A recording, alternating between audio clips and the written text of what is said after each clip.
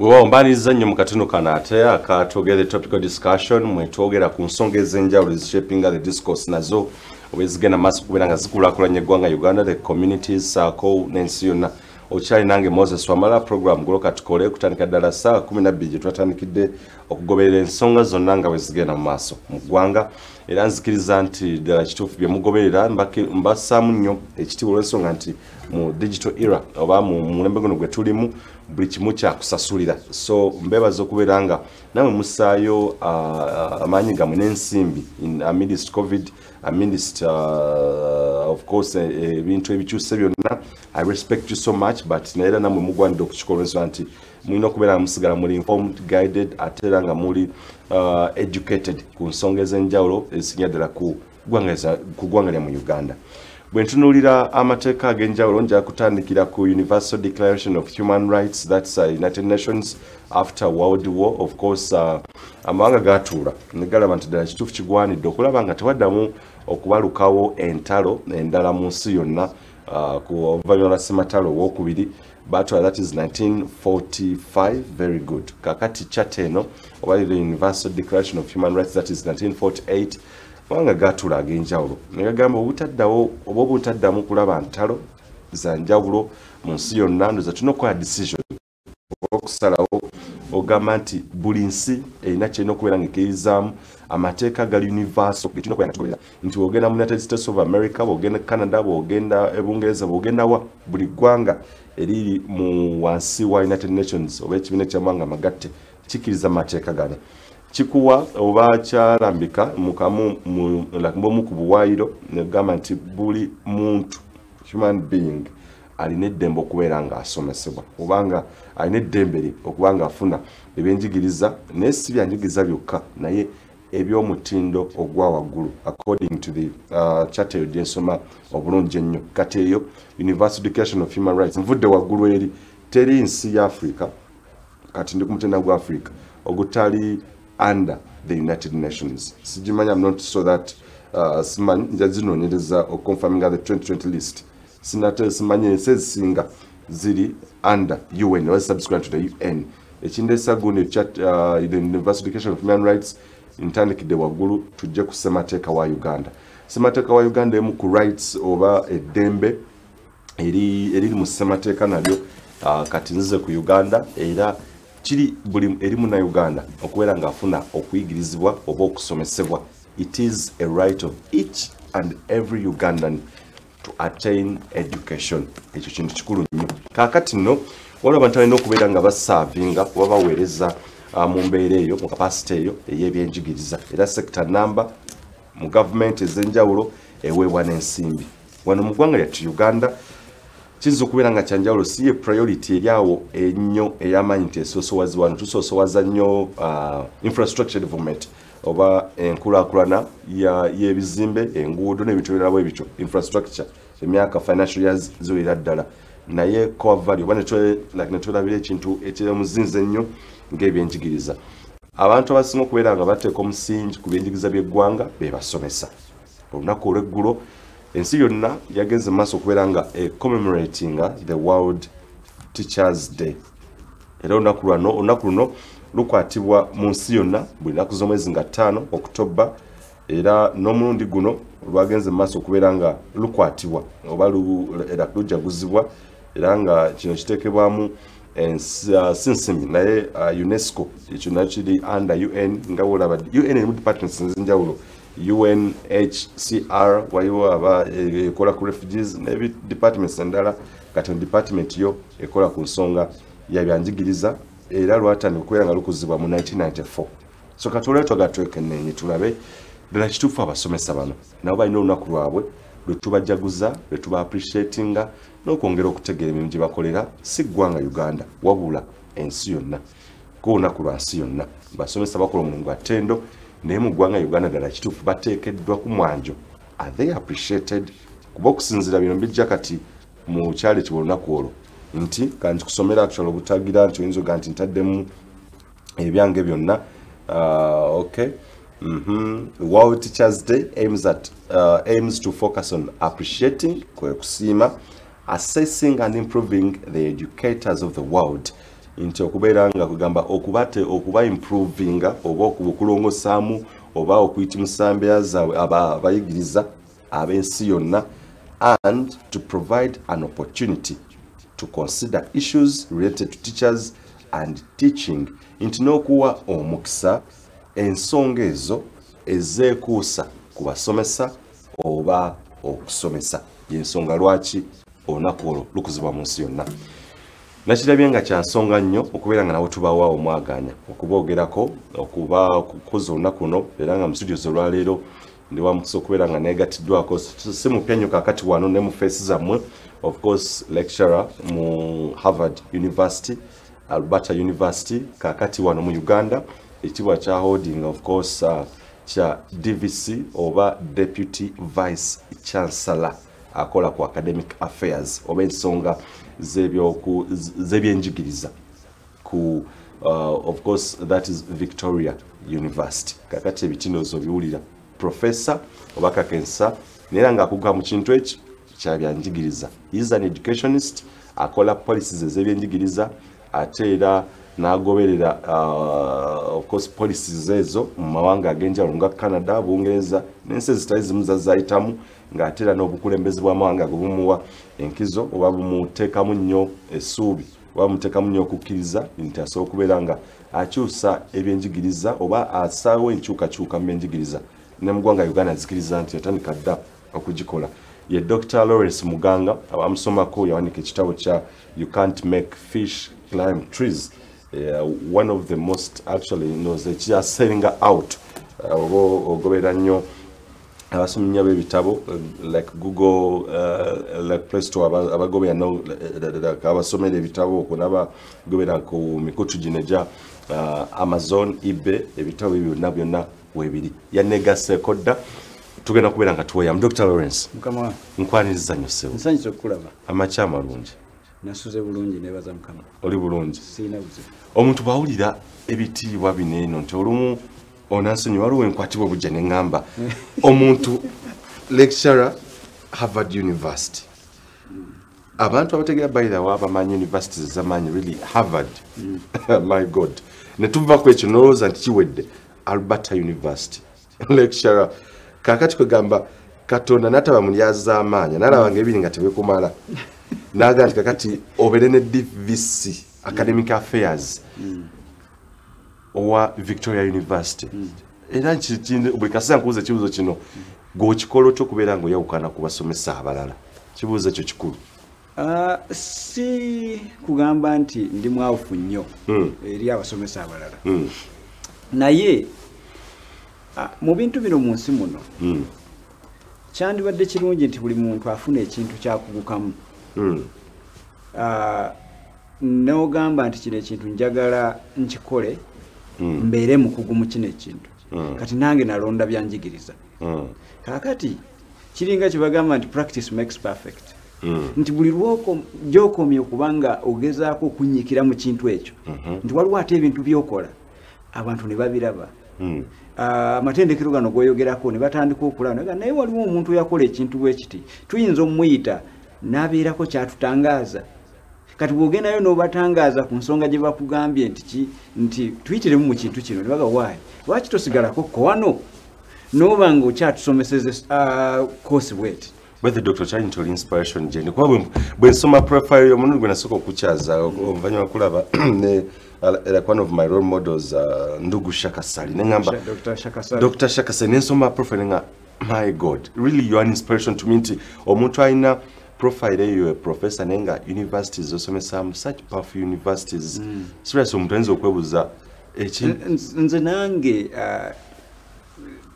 situwali lunaku lwe bwakeera ku makya n'endowooza nti omanyi nti olunaku lumu nja kuyimirirako mu Harvard Graduate School of Education nti mbenga nyina ekintu kyensomesa. Ate kankubuulire ekiyinza okusanyusa okusingawo sisomesa bayizi nsomesa basomesa. I teach them how to teach. Every June in the summer tujita summer course. I teach them how to teach with the new methodologies. nti ensomesa gye balina okusomesaamu etambula n'ebiseera bye tulimu. Ekikundisiza omutanzi obutakitegeera nti omutanzi ogaye naye ate n'atuleetera yantuletedde omusomesa wa wano nti njagala today you inspire the teachers of this nation. Tutege kuba nawe oli musomesa ate oli munnauganda naye simanyi basomesa bameka abannauganda ba lecturers abasomesa seriously on such powerful universities. Alberta ye Canada, that is eringa Makerere University actually ndoza bwekiri siwekiri kakati bwe tugenda mu university ranking around the world ku mutendera gw'ensi yonna yandibadde ya 5 mu 4 mu nsi yonna, the best 54th best university. Okusobola kubategeeza rank ya Harvard right now today as of yesterday it's number 1. Ntudde omuntu mu studio munnauganda by the way nti njaga nnyo okuba instilling obwongo tule ogambe nti professional bajja olimu nkya oba okola okusalawo okuko nti I'm sitting with someone who is actually a lecturer of Harvard University and a DVC of Victoria University. Nenga tunagenda wala doctor kwanjaga nnyo tugenda concentrate ku nsonga ya of course abasomesa and what tugenda kubeera nga shapinga obwongo bwabwe. I learned recently that you're now the DVC of Victoria University. What an achievement, I think I must say. Thank you. Kankwebaza oli mutuufu kituufu. I chose to become to accept a request to become a deputy vice chancellor in charge of academic affairs at Victoria University. I have personal reasons. And these personal reasons, they relate to the fact that education in Uganda needs to be taken to another level. Hold it. Nti bw'oba wazaalibwa mu myaka gy'enkaaga, you were born in the 1960s. I mean, not in the 90s, like you went to school in the 1960s. You went to school in the 1970s. 1980s, school was okay. Wavangayo nga bakubukinze, they have booked you ngoina n'ekyokukola gyekiri. Owulira naye over time things have changed. Technology has changed everything, but the education system is not catching up. Nti engeri gye twasomesangamu, the way we used to teach in the 1960s, 1970s, 1980s, early 1990s, 2000, and now we are in another, the first 10 years of another century. We are still teaching the same. So what took me, and you have known me that I've been an advocate. You would say someone who is an ambassador of authentic learning. Authentic learning. So and we've been teaching about it here. Yes, I've been talking about it around the world. Ntambula ensi ezenjawulo 42 to be precise, talking about this model of education, which I tend to even call big picture learning. So Victoria University actually saw you, piqued interest. Yes. And they had to. That's very true. They have heard about me. They have researched about me, and they reached out, they engaged me, and I saw it as an opportunity to go there and change higher education in Uganda. Not only at Victoria University, but I Uganda. believe that in the next few years, Victoria University should be an epicenter of educational revolution, where other high learning institutions would come to see the models we have put in place, and they will go and implement them elsewhere. You know what I mean? So let me tell you one thing. Think about this. What if school, what if a university was not only a place where we go to learn knowledge? What if a university was a place where we also go to learn how to live? Wow. So that's what we are doing at Victoria University. Wow. So all other universities are good, right? And they have bigger names. And I want to boldly tell you this, and if there are parents who are watching us, if there are students who are watching us right now, I want you to listen to me carefully. Very, very carefully. Please, I beg you. I have gone to the biggest names you can talk about in terms of education institutions. I've even taught in these institutions. So nobody amulugana mpola mpola. Nti ntambudde nengenda mu matendekero nsomedde mu matendekero amanene ag'ebyenjigiriza agamanya. Nti n'agamu ngasomesezaamu. Tutegereganya. Naye it is good to take your child to a university with a good name. Yeah, true. But where the world is, where the world is, the good name cannot cut it. It is important to take your child okwate omuyizi ono omutwale mu ttendekero, take them to an institution where they get the knowledge, what they have to know. Yes, they get the knowledge, yes, which is actually happening in all universities in this country. Students go there to acquire knowledge. But I want you to not just look at the name of a university. Tutunulira linnya lya university okomao. Tunulira nti university eyo, what does it do? Ekola ki? Egenda kukyusa etya obulamu bw'omwana wange? Gw'omuyizi eno university egenda kukyusa etya obulamu bwange? How is this university going to change my life? For example, is it going to give me an opportunity to not only know, right, but to give me an opportunity to do so much with what I know? Nti empa opportunity okusobola okukozesa ebintu byonna byemanyi mbiteeke mu bikolwa ebya bulijjo. So the challenge we have, ekizibu kye tulina olwaleero mu matendekero ag'enjawulo ate agamanya nti osindisa omuyizi agenza okusoma, asomye emyaka 3-4, naye avuddeyo n'addayo waka n'atuula ne muzadde we. Baatunda buli ke balina konna konna. Naye akomyewo atudde waka, talina mulimo, ate tasuubira nagufuna very soon. Went to school, but has come back to sit with their parents after spending every penny they had. And there's not even much hope that they'll get what to do. So, that is what we are changing at Victoria University. With the guarantee that you come, and instead of just, on top of just learning the knowledge, but you're also learning by doing. You are getting experience. Right? Hands-on experience. Nti omuyizi omulala yagenda mu matendekero gali agamanya, right? That student who went on the other side where it is a good university, my parent went there, my grandparent went there, will come out with their 3 years degree. Fine, or 4 years degree, that credential.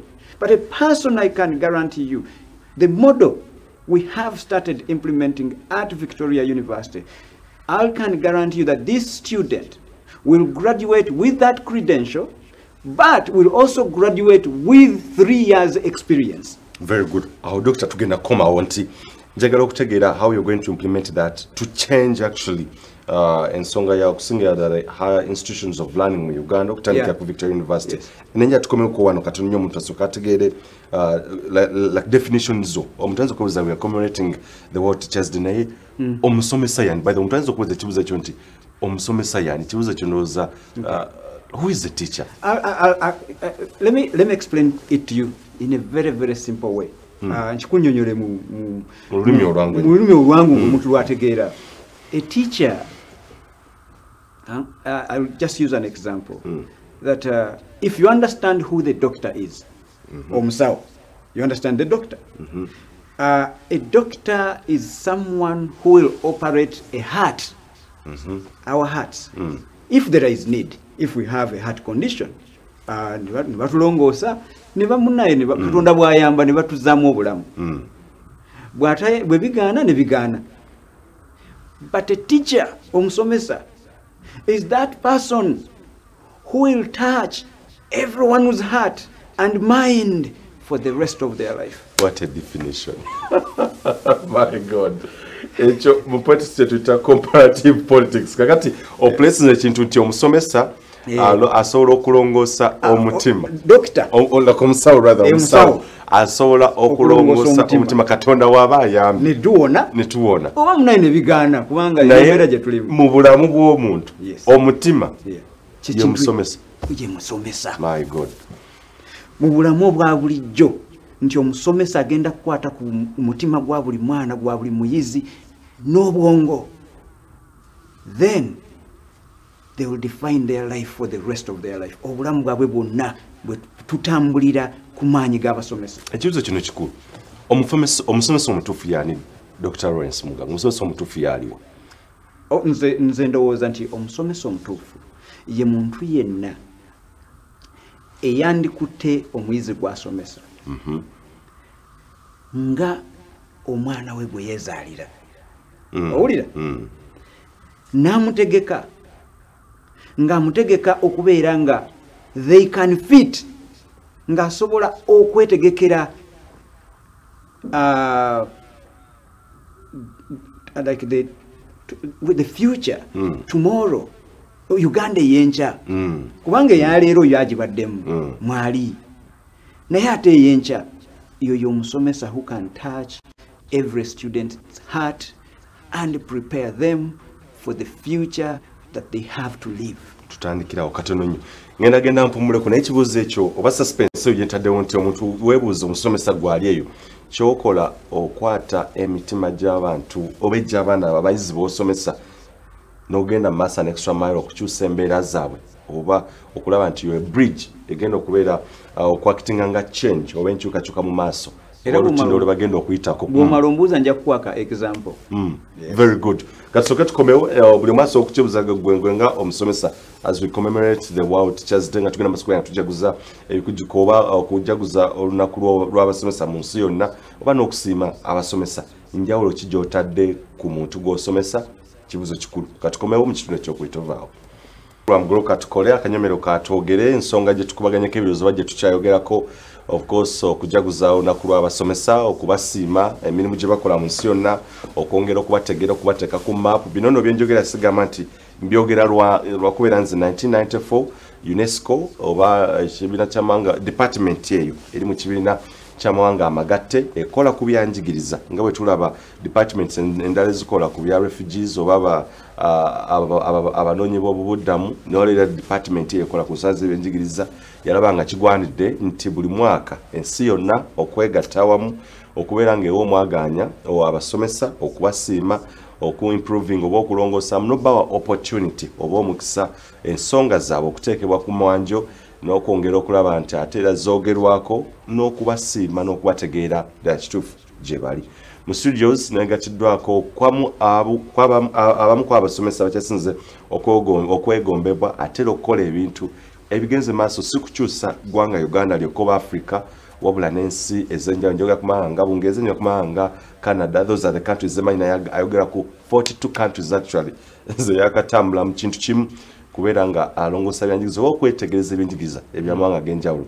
Ye Dr. Lawrence Mugaga, he is actually the DVC for Victoria University Academic Affairs ate era nga lecturer wa Harvard University. Nkiddamu musomesa ku Harvard University bannange ate era musomesa ku Alberta University kwegamba okyaza omuntu nawe n'owulira nga omuntu gw'okyaziza oba omuleka moderating issue but well we are here to discuss one thing okutegeera era wengende mukumulako nti okutegeera omusomesa yaani era biki ebyawula omusomesa omutuufu ku mukyamu era wenjokedde oba omuntu atali mutomesa mutuufu wenjokedde bwetugende mukumulako nti omusomesa omutuufu alina kukola ki era biriwa byakola. Dr. Lawrence bwetugende mukumulako obadde okyanga nti omusomesa omutuufu oba omusomesa omutuufu kw'omulabira nti yoyo akola ekintu ateeka enkyukakyuka mu baana basomesa okulaba nga Uganda ey'enkya oba mu maaso bagenda kubeera ne future entangaavu.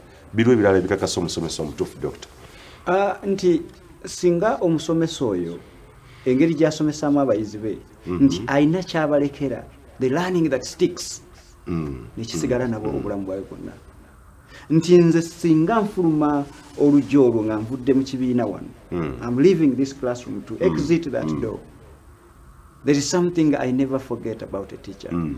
Kankuwa ekyokulabirako kyenva nkugamba nti bino bye twogerako nti nsomesezza mu Alberta, nsomesezza Harvard, and by the way n'okujja wano to say and try to help to be part of Victoria University in the capacity that I am in. See, I'm not looking for money, no, but I'm trying to help my country. As a teacher, I feel there is something we can change in this country. And I find Victoria University a place that is giving me the liberty to actually change the way we learn in this country. Okukyusa ki ebyenjigi. Kati kankuwa ekyokulabirako ekyomusomesa. Bwe tugamba omusomesa who touches people's hearts. Obulamu bwawe bwonna.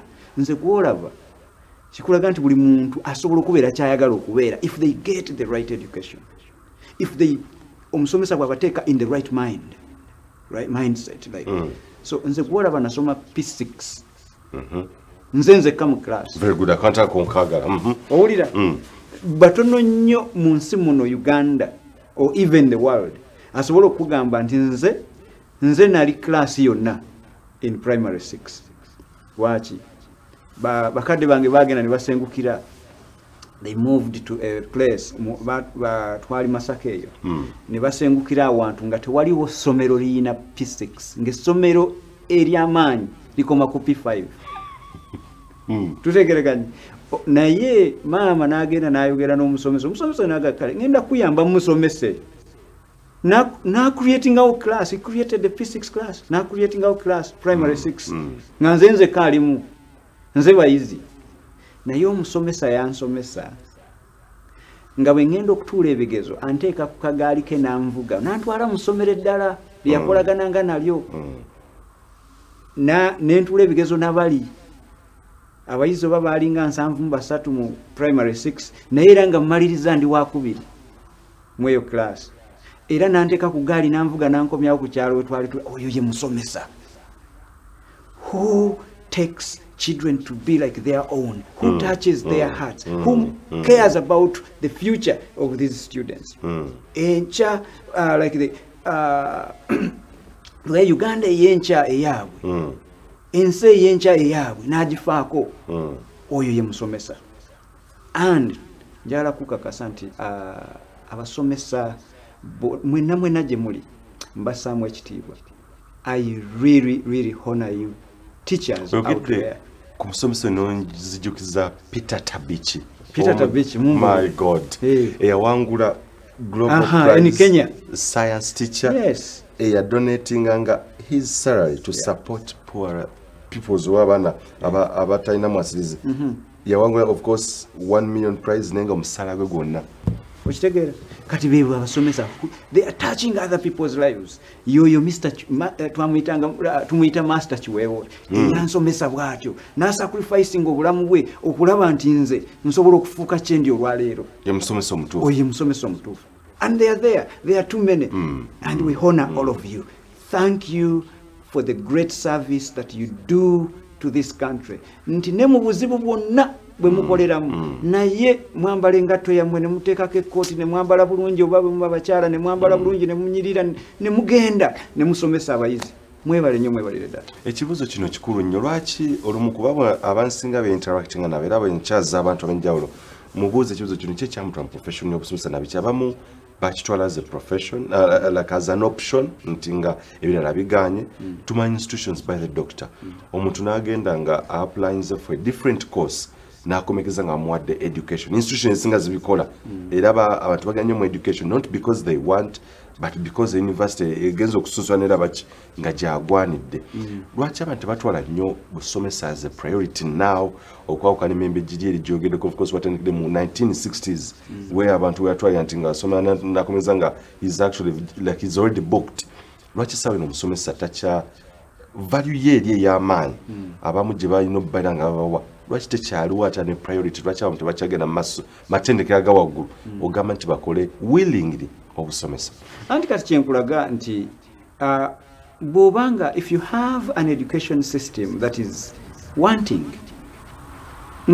nga system ekyalina kyebulako nga yeetaaga okukyusa ate si ya Uganda yokka like most of the African education systems they are colonially placed nti bano abajja ne ba colonial masters abajja ne batuwa education nga bagituwa owulira engeri gye baatuleka ffenna mu Africa we are still struggling naye it is also imperative or important nti government has to prioritize this. How do we develop a teacher? How do we nurture a teacher? Si buli muntu nti nno yandiyagadde okubeera omusomesa era kyovola babamu those who have it as a calling ne bw'okola kitava mu busomesa. True. Even in difficult circumstances where they are under-supported, under-resourced, they will die trying. That's a teacher who is called to become a teacher. Naye oli yagendayo nga maybe government sponsorship ye yalabikira ku education oba bamusunsula ne bamuwaayo bwe batyo era amaliriza nga akitadde nga wekamunyigamu katono ng'akola ki ng'anoonya weeyogoma awalala. So naye nga government needs to prioritize this. Okay. We need to find a way where we bring the teachers at the forefront of everything. Kubanga, and we have models. We have models around the world. Kubanga, nothing happens if you want the best human capital of the country, which is the number one resource of the country.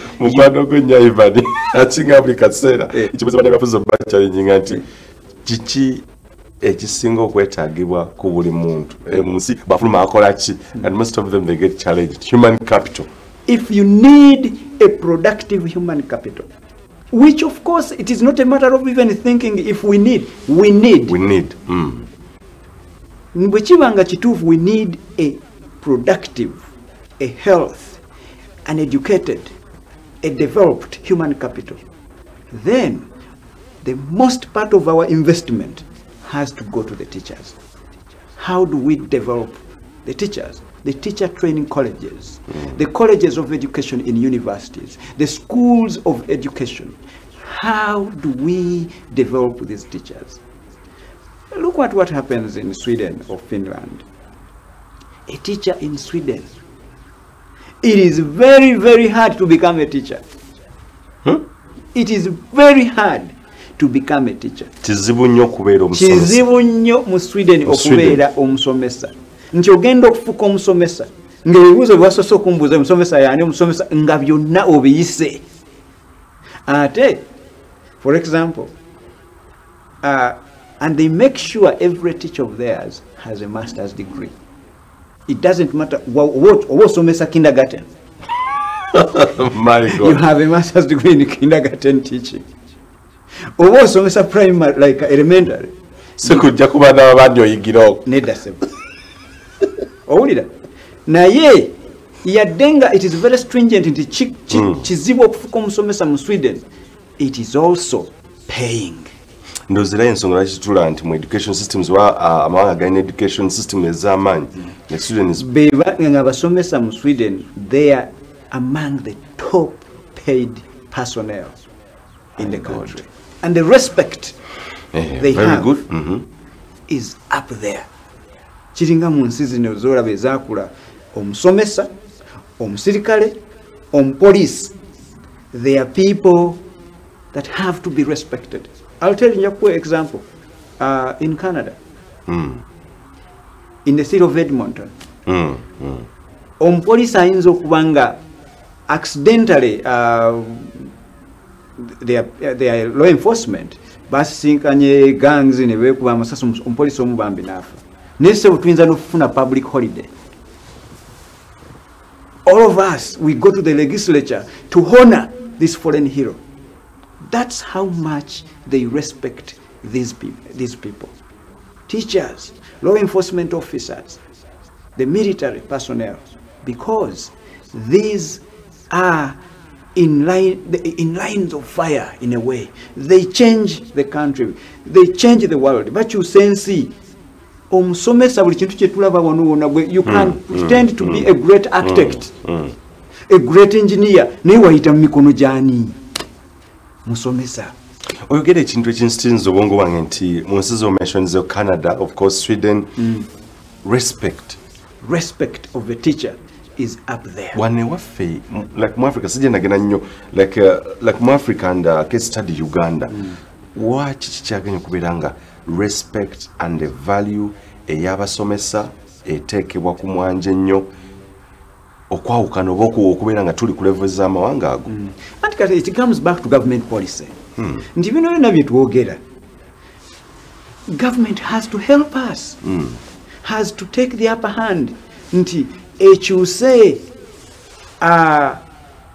the life of a teacher, obulamu bw'omusomesa, ekyuse embeera y'omusomesa, ekyuse ensomesa omusomesa gy'alina okusomesaamu. Abasomesa bano ebintu bino byenjogerako, the authentic learning, big picture learning, experiential learning, they know, babimanyi, naye they don't have a framework where they can implement these things. Singa kati government etukwatirako bannange era mbasaba government mutukwatireko, musooke tukkirize era nkibagamba buli lunaku nti ye yadde we tuli mukola ekisoboka kyonna tuveewo, naye twanguyeeko. Let us change the way we teach, let us change the way we develop teachers, let us empower these teachers to be able to make a difference. Golwaleero ogamba nti not respecting omusomesa, otandika otya okurespecting abasomesa ng'abantu be basomesa bonna batudde wakati balina mirimu? Goyagala omuntu atuuka ekira ne yeekyawa, like people start developing that negativity towards the institution itself, towards their teachers. Okay, ye bino bye nasoma byaki? And indeed, era namwera wa respect, by the way. Exactly, namwera wa respect. Nga omusisinkanye ku street after emyaka 7 okyanoonya muntu akyanoonya mulimu. Kati oyinza omugana weebale kunsomesa wansomesa bulungi nga everything you taught me is useless. I'm not using it anyway. So that's why I am calling upon government and all stakeholders in the education sector to look at what we teach and how we teach these students. This will empower the students, it will empower the teachers themselves. For example, I'm just going to give you a quick metaphor, like I can't talk where they say that give a man or a woman a fish, and they will eat and become okay that day, right? But teach him to fish, and they will eat and live for the rest of their life, or their lives. What we do in Uganda is we are giving people fish, knowledge. Nti tukuwadde buli magezi ge weetaaga, obukenkufu bwonna bwe weetaaga, go be okay in the world. Naye ensi bw'omusindika yakyuka dda. You have been teaching him or her for the past to fit in the past. Naye government should support an education sector or system that is teaching students how to fish, how to do things, and then they will thank you for the rest of their lives. Well, get the kusonga enkulu Sweden, Canada, the way how they appreciate and they respect their teachers. Basomesa baabwe n'abasirikale n'abaani. Yes, sir. Mu Uganda, I must say it's on recording. Teachers have not been appreciated. Yes, I agree with you. Munsizo otambuddemu, how best can government, or even how best can we as a nation appreciate teachers as we commemorate the World Teachers Day? Yeah. So it's one thing to wake up right now. Yes, that is an appreciation. Yes, but no, I don't believe that that's enough. There should be policies that translate into income, right? Omusomesa naave wakanga naye amanyi nti abaana be enjala tebaluma. Very good. Nasobola okwegulira ku kagato n'atatambula n'engato ng'eggweredde. N'atambula nga they are proud of the profession, nga beenyumiriza mu mulimo gwe bakola.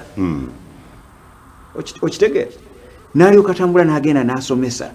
N'awulira naye muteeke mu mbeera egamba nti I am contributing something significant to the development of this country. Nti see every student who I have ever taught nakati ali awo akyanoonya mulimo myaka 2, 3, 4, 5. So tukyuse ensomesa gye tusomesaamu, tukyuse engeri gye tusasulamu abasomesa. We have to find a way. Nayingidde wano ng'oyogera ku ngeri gye tufuna ne tugula aba opposition ne tubaza wano ne tukola ki. Millions and actually billions are invested. For me, my God. For me, and I speak as Lawrence, I would be okay, Mr. Wamala, I would be okay to borrow and develop a strong teaching force, teacher labor force, to make it vibrant. That's where we start from. If you make the teachers proud of what they do, happy to do what they do, right? Then you have appreciated them. And then if you change the way you help them to change the way they teach, how they deliver their teaching, and empower them, give them the confidence when it comes to even determining the future of the students they teach. Bana abayizi be basomesa in terms of assessment. Era nze nkikugamba buli lunaku nti simanyi lwaki tuyina Uganda National Examination Board. If we empowered our teachers, if we gave them the confidence to believe in what they are doing passionately, to know that we are in the right sector for the good reason, for the right cause to develop our country, you can empower them and entrust them with assessment and get all that money that is being spent to UNEB and every other associated thing around UNEB, plow it back to supporting teachers, like all other countries that are developed the way they do. Then you'll have appreciated teachers. You'll have respected teachers. And when we start seeing graduates, students that are thriving, that are doing great because of the new teaching methodologies, the teaching methodologies that fit in the 4th industrial revolution, then you are appreciating teachers. Kubanga n'abayizi bonna bw'atunula emabega n'alaba basomesa the kind of learning by doing they got. The teaching they received, they are proud of their teachers. They feel good. And it is very easy. Government can do this. They just need to sit down, go back to the drawing board and prioritize teachers, prioritize learning, make sure that learning, and this is what we have done at what we have now instilled at Victoria University, that a student is everything at Victoria University. That all we have to do as a university revolves around this student. Now, and that's why it is even very, very important that even the numbers are smaller by design, such that there should be an interaction between the teacher and the student, understand their needs. We are putting the student at the center of their learning, right? Okay. So we are making sure that learning is personalized. Nti omuyizi yenna ajja mu Victoria University, we are going to ask you, what is your passion? Kiki ky'osinga okwagala? Kiki ky'osinga okwagala? What are your interests? What do you want? Where do you see yourself in the next 10 years? Then the teaching, the projects you're going to do, of course the curriculum is there. But how we deliver this curriculum is what is going to matter. And that's why I chose to be in this university. Omutanzo kubiza kati new doctor njaga okubanga tumaza nti the deputy vice chancellor academic affairs ogenda kola otya okukyusa the rhetoric ekintu ekibaddewo mu high institutions of learning not only Victoria University but even at a nationwide scale ogamba nti you're going to play this role nzikiza nti wadde okikola naye getting this of course position how are you going to use it okulaba nga okyusa ebyenjigiriza bya Uganda? Very, very simple. By making Victoria a model university. Okay. Right? Tuinokola Victoria University, the model university, universities endala kwezina okuja nezirabira ebyenjigiriza ebyomulembe ebiwa abayizi emirimu. Nze njagala okulaba omuyizi yenna azze mu Victoria University nti okuva ku lunaku lwe yayingira mu Victoria University ayina wakola. Okay. Right? Somewhere we have placed them there. Their hours they are supposed to work there. The hours bayino kola want wow. Nezi bayino kusoma bibayino kusoma. Njagala tujewo notion, remove the notion where students finish 4 years or 3 years and they go to employers. All jobs are advertised, but they are looking for 3 years experience, 2 years experience, 4 years experience. Where do you expect a student who has just finished to have those years of experience? That's what we are changing at Victoria University. Two, ombuziza nti tuchichusa making Victoria University a model university for other universities. Okay. Where we create what we call the promising practices, where other universities have to come and benchmark, right? And don't worry about the bigger names that have been in the industry for the last, say, 50 years or 40 or 20 or 30, right? Abaganda bagamba nogoza dakubire ngoma nokola ki nozina. It is what matters is how has Victoria University adopted the technology? How has it embraced the fourth industrial revolution needs? I'm going to give you an example. Yes, briefly as we sum. Very, very briefly.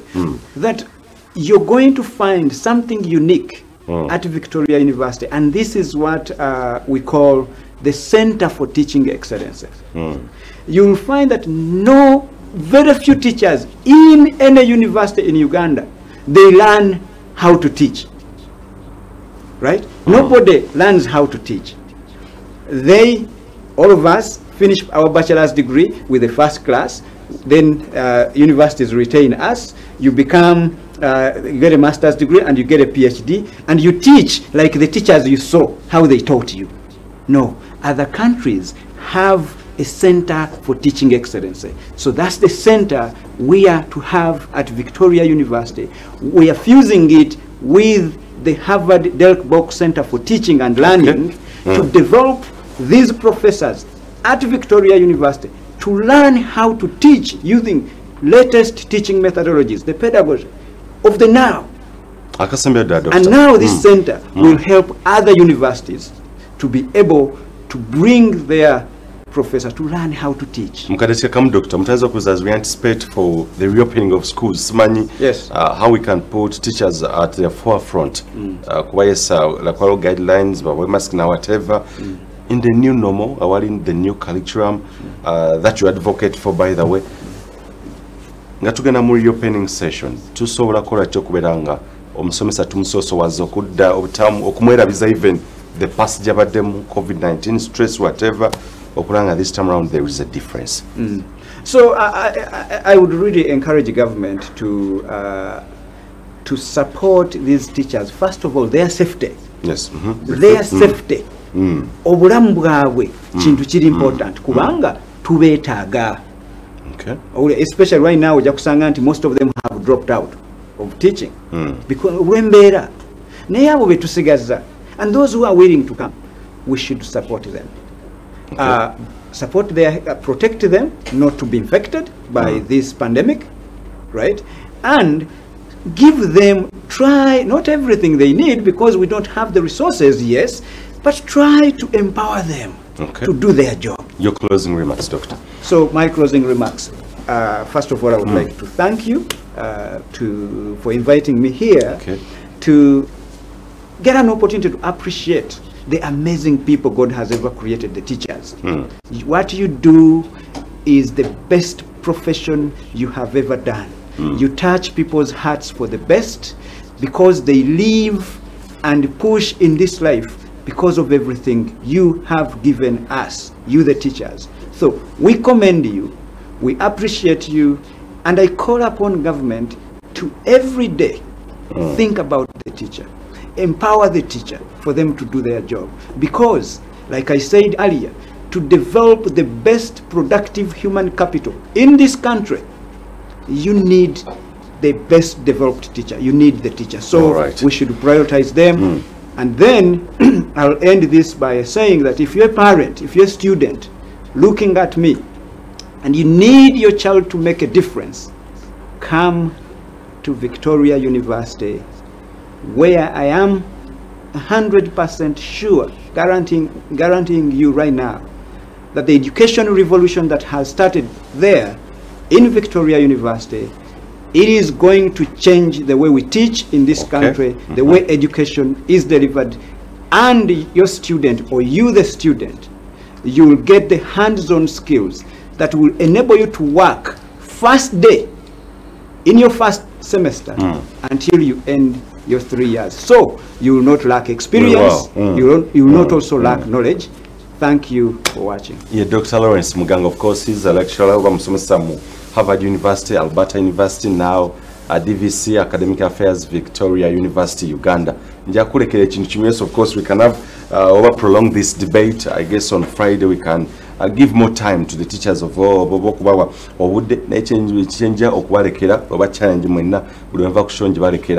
Think about Kenyan teacher Peter Tabichi. Of course, munsi yonna alikuganizibwanga omusomesa as the best teacher in the world. Mufirika muna Kenya nawe muna Uganda osokola nche yakola oba kyakola. Nze Moses Wamala tukwatagana napo olwenkya. Good morning.